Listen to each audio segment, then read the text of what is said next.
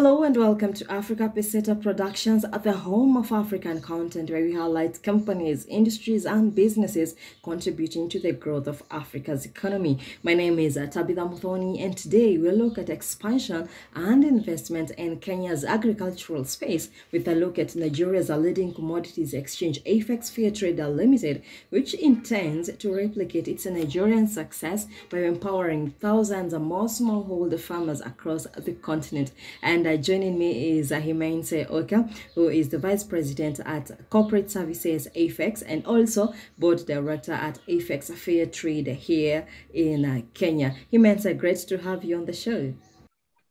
Hello, Tabitha. Good morning. Habari yako? Mzuri sana. Habari ya Nigeria? That's as far as I go. Okay, so you just say Mzuri sana. Okay. Yes. Now, Hemense, talk to us about AFEX Fair Trade Limited. It's a leading commodities exchange in Nigeria. What's your niche in the African market space? Sure. So, AFEX Commodities Exchange is a fair trade company that's focused on providing market access to farmers. And long story short, we just turn commodities into cash.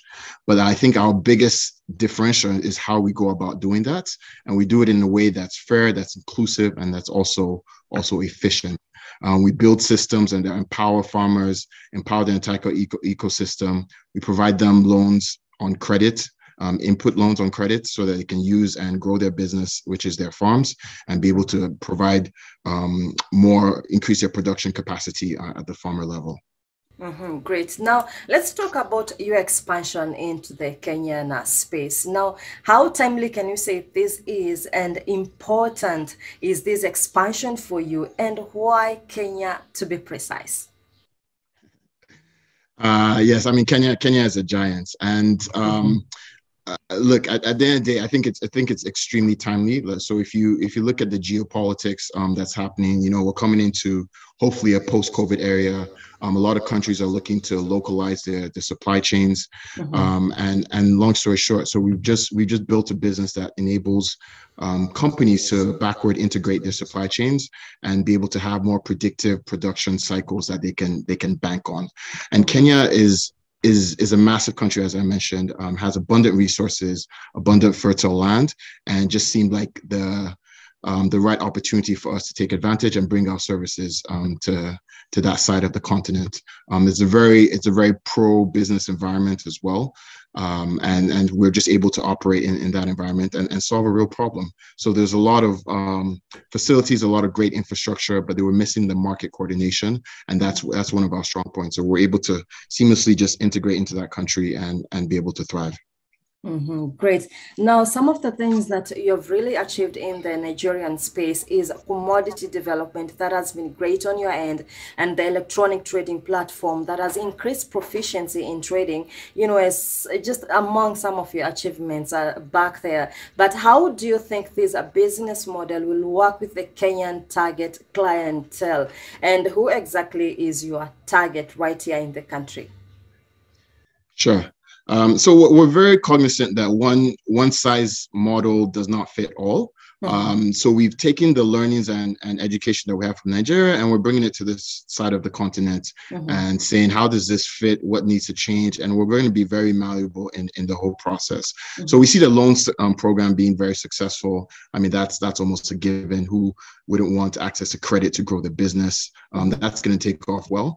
But it's very different in the sense that a lot of Kenyan farmers use improved seeds and different varieties of seeds. And so our bundled offering is really going to also scale here too, because we provide them different tiers of loans, so they can get seeds, they can get CPPs, they can also get straights and other fertilizers.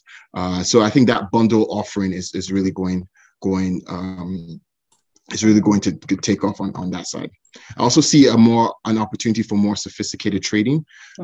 So I think a lot of Kenyan farmers tend to have larger land sizes, and with that is a larger production yield, which they can then trade, right? And so you can now, before harvest, agree on a price with a buyer and actually trade your commodities that way. So I think that's also going to be a great initiative on that end. Great. Now, you can take us into the program, the $1 million loan program that is to help Kenyan farmers scale their businesses.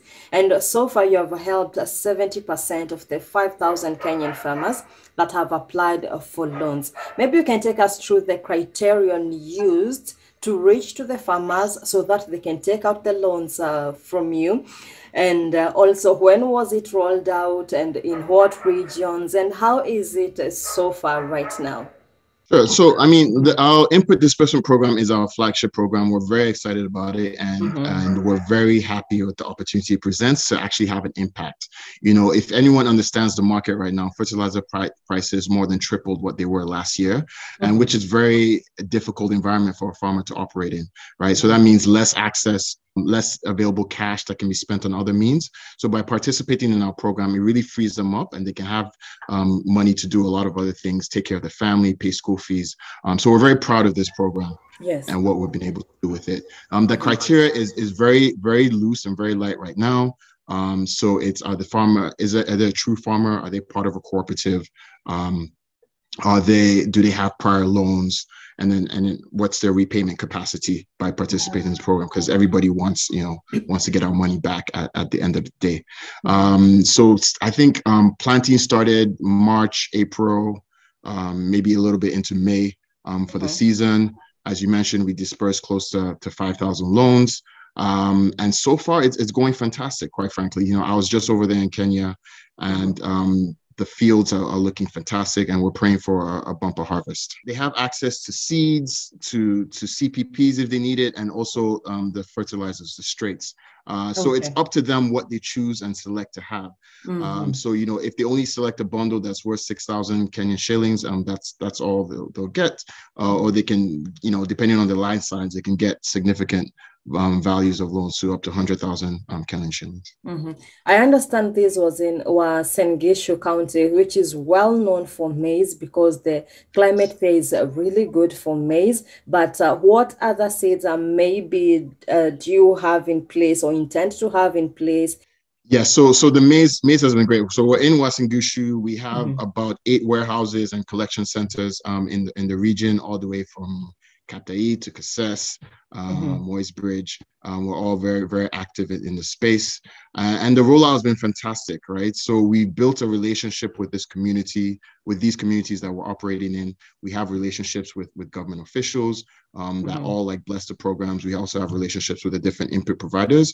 And that's what really makes this whole thing work. Okay, great. Now, if a scenario comes up where a farmer defaults in the repayment, what are the penalties? Take us through the technicalities of this loan, Hemense. So, I mean, that's something that we all hope doesn't occur. And we do everything in our power to make sure that doesn't occur, you know, by maintaining a close relationship with the farmers, and we stay engaged with them throughout the season to preempt any issue like that happening. But when that does occur, the question then becomes, how can we help? What do we need to do to perhaps restructure the loan? They have a weather event that made that default occur. So we need to really understand the scenario. But, you know, more punitive measures, we're going to have to blacklist the farmer, and they're not going to be able to trade on our platform anymore. And we do it in a cooperative reason. So any other member of the cooperative also can't trade. And that just adds a little bit of social pressure to make sure that everybody knows that, you know, their actions are tied into others, and they can work together to make this program successful for everybody. And it's going to be a huge loss if they can't trade. So we just hope that doesn't happen. Okay, that's a wish for each and every businessman out there. And maybe when it comes to securities, when you're giving out loans, what was the security put in place for you and the farmer? There's no collateral. We do require a small down payment from the farmer, just to make sure that they have a vested interest in this program, and that they also are giving up. They have a skin in the game, quite frankly. But as far as collateral, there's no strong collateral that's made. We use our sort of screening measures, and then we use the social pressure as well to ensure that the loans are going to come back. Okay, great. Now, you know, I understand Hemense, we're in tough economic inflation times. You know, going by the numbers as per statistics.com, you know, the inflation rate globally now stands at 7.2. in May. That is from May, from 5.2 in January, just this year. That is a clear sign of a dwindling economy. And we have elections coming up, other risks associated with the investor reluctance. Why expand now when the market is stalling?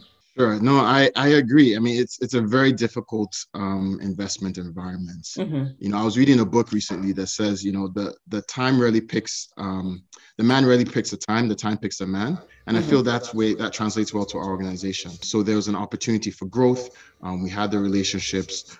We were scaling. We had the ability to actually solve a problem that was on hand, and so we jumped on it, right? And we're taking advantage of that.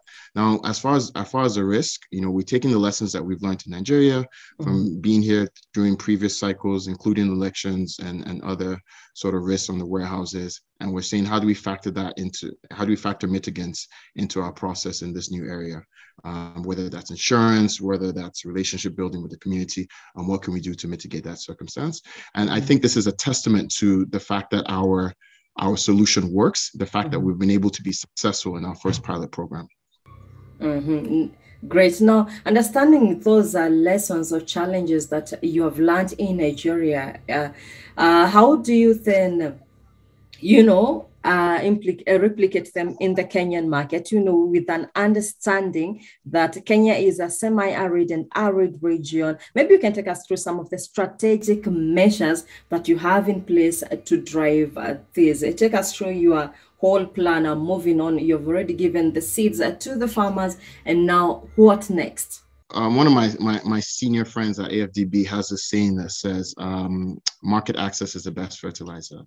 And we think that, despite the tough sort of environment and conditions, if you can provide market access to farmers, you're really going to enable them to grow.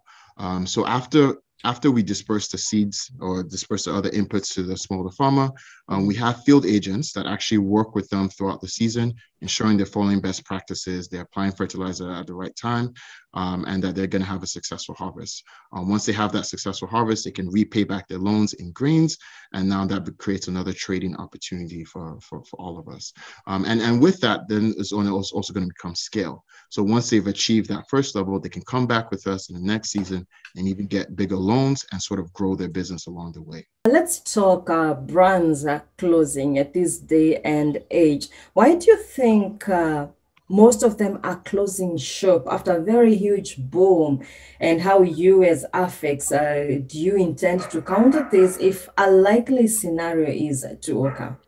Yeah, it's a very tough environment, as we've mentioned before. And so, we have a lot of empathy for what's going on in the sector.